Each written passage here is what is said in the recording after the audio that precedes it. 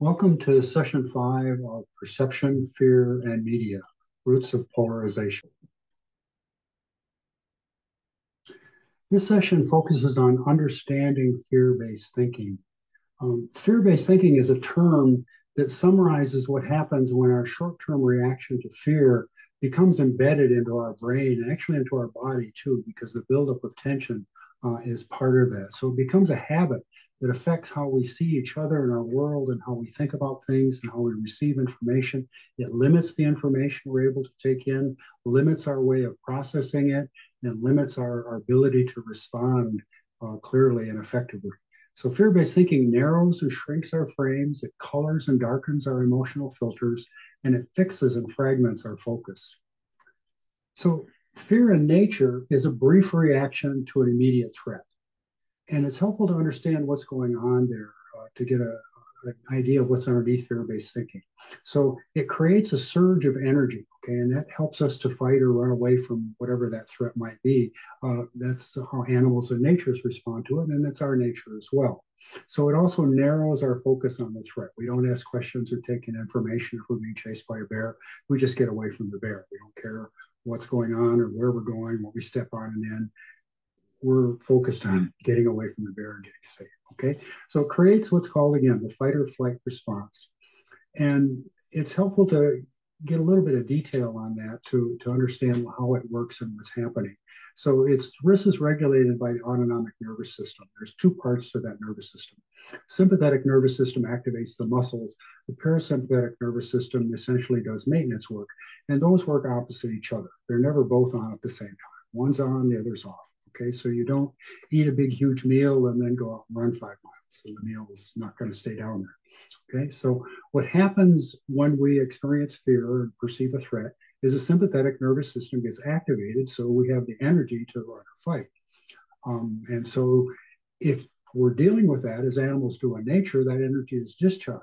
But in the human threats, we don't respond to them by fighting or running, so that builds up tension. And that tension creates a problem because it draws our mind to what's wrong. So the threat might be somewhere distant or in the future or even thinking about something in the past.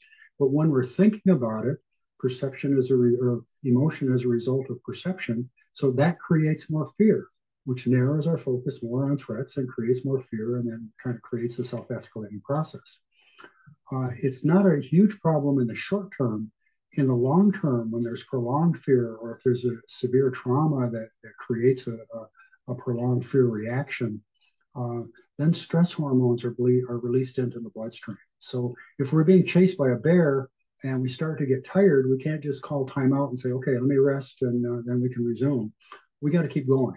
So what happens is our body produces these stress hormones that keep the sympathetic nervous system activated and keep pushing us to keep moving and to survive the situation, hopefully. So in nature, that energy is discharged through action. And as I said, with humans, it's not. So in our natural response to fear is to recover fairly quickly. So the parasympathetic nervous system returns to the default, and then over time, the stress hormones are cleared from the bloodstream. So we need to look at what fear does to our mind, okay? It really focuses on ourself, okay? Self-preservation is the whole idea of our whole reality when we're in a state of fear, okay? That's number one priority. We seek control, we want certainty. There's no time to think things through or ask questions. We got to act right away. So we make quick decisions based on broad categories, everything's safe or unsafe, or lots of other binary categories that we've created that we get stuck in, that we don't get underneath and understand what's really happening, and the subtleties and the nuance are just totally disappear. We develop an attitude of win-lose. Okay, we're either going to make it or we're not. It's survival or not survival. And our focus narrows in on threats. And when there's multiple threats, okay, we jump from one to the other and we don't see what's going in between. So we miss patterns and we don't understand relationships and we don't see the whole picture of what's going on. And the other aspect of fear-based thinking is we start thinking in terms of enough. Have I got enough energy to get away from this bear? Is there enough space that I can hide somewhere that he can't get to me? So we're always thinking in terms of more. I need more. I need more. I'm not good enough. I need to keep going. And so there's this pressure that builds and that keeps on driving us and pushing us. So basically, prolonged fear throws us out of balance. Okay, recovery is delayed or forgotten. The tension just keeps the sympathetic nervous system activated. The stress hormones kick in and go after the races. So our mind is drawn, as I said, to those potential threats, and our emotions become numb or reactive.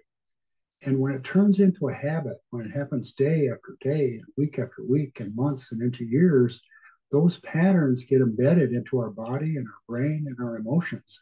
And the result is fear based thinking. So let's just back up and put a perspective on look at the history of fear, because it's really interesting. There's little evidence from my research anyway, and the reading that I've done of hierarchy or mass violence in the first 95% of human existence. It's only the last 6 to 10,000 years that there's evidence of those things, okay, and evidence of things that would create fear-based thinking. Now, with the discovery of agriculture, and there was also a widespread drought throughout the Middle East that led to some to seek power over others and to benefit at their expense. And so that creates a continuing atmosphere of fear. When we seek power over others, there's always this fear that they're going to take it back, and they often do.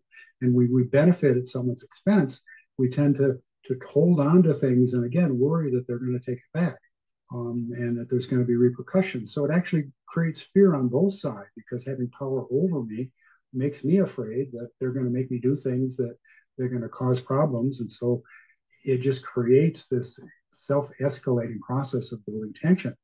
So then throughout the decades and the millennia, war and slavery and conquest, okay, different nations started to form and they tried to take over other nations and succeeded, and then they were attacked, and it just kept on building and building, and competition kicked into the economic thinking 400 or 500 years ago, and that created its own fear in terms of how to our everyday work and what we were doing, and it was started to become part of daily life, and philosophers at that time integrated it into the thinking of what was going on. And it's interesting, the main philosophers who advocated this kind of thinking actually lived in very fearful times. So there was a lot going on to be afraid of.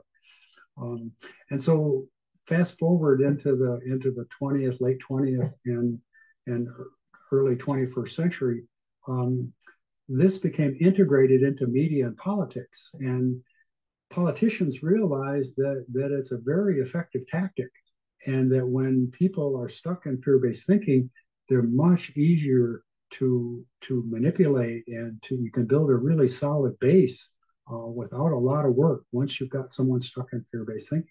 And then, of course, in the last 10 years or so, this has really spread through social media because fear is the best way to get and keep our attention. So the bottom line is we all have fear-based thinking to some extent. It's going to vary depending on circumstances for some of us. Some of us are just stuck there, and that's going to be our way of seeing the world and what we believe is reality.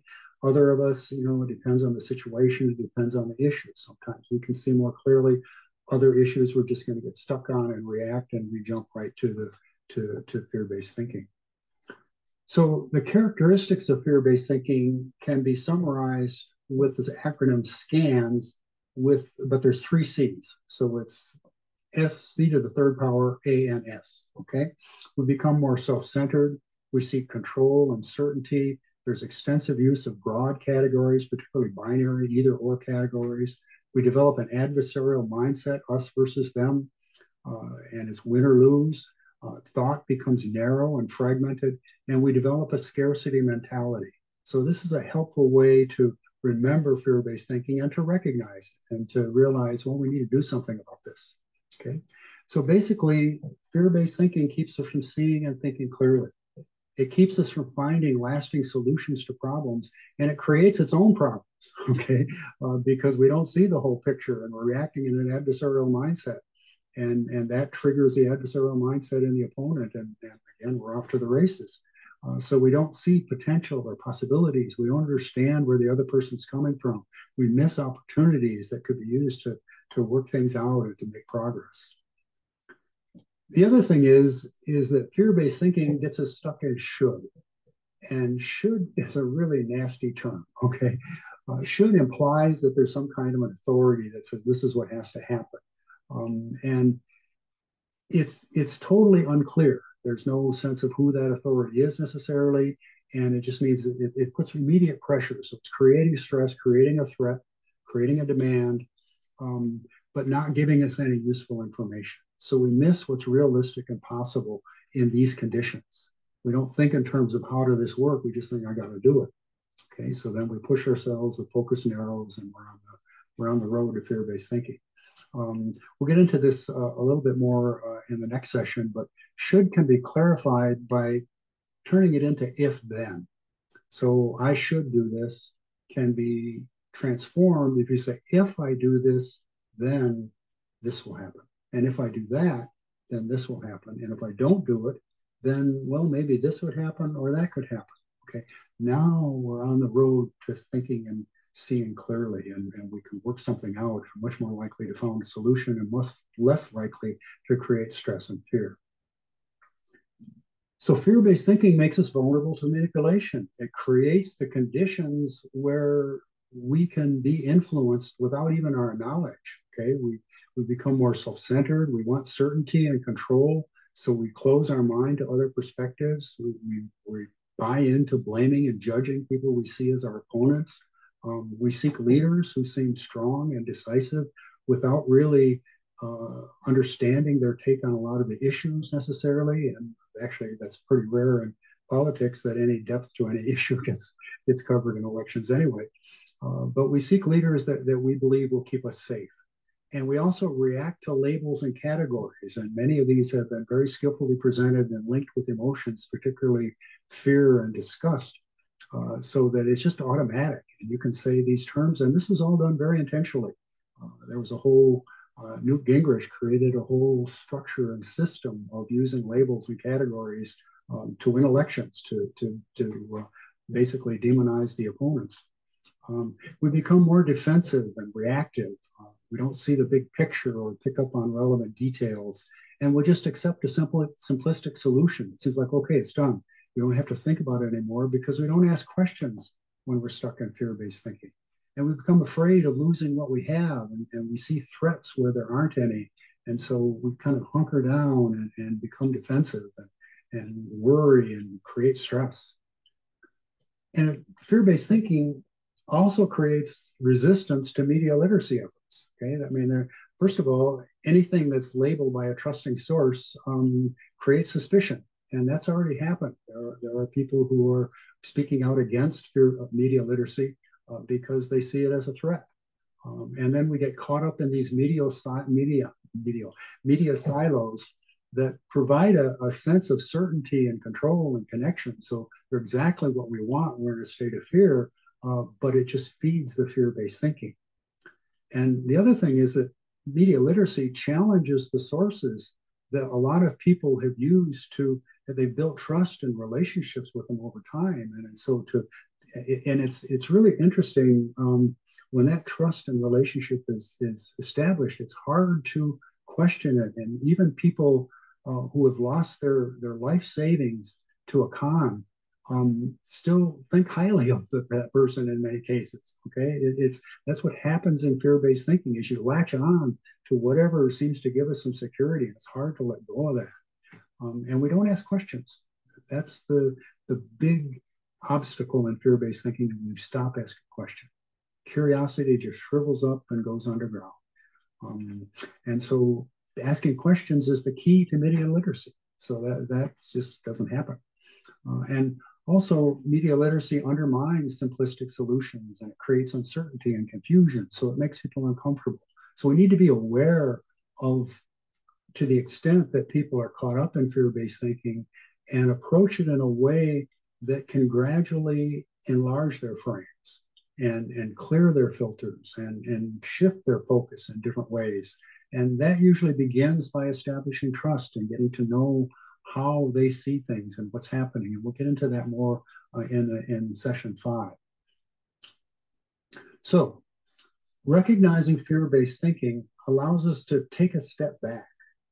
We can restore balance, and then we can start to think about, okay, what's the big picture? What's going on? What are the details? What are the relationships? Is there a pattern here?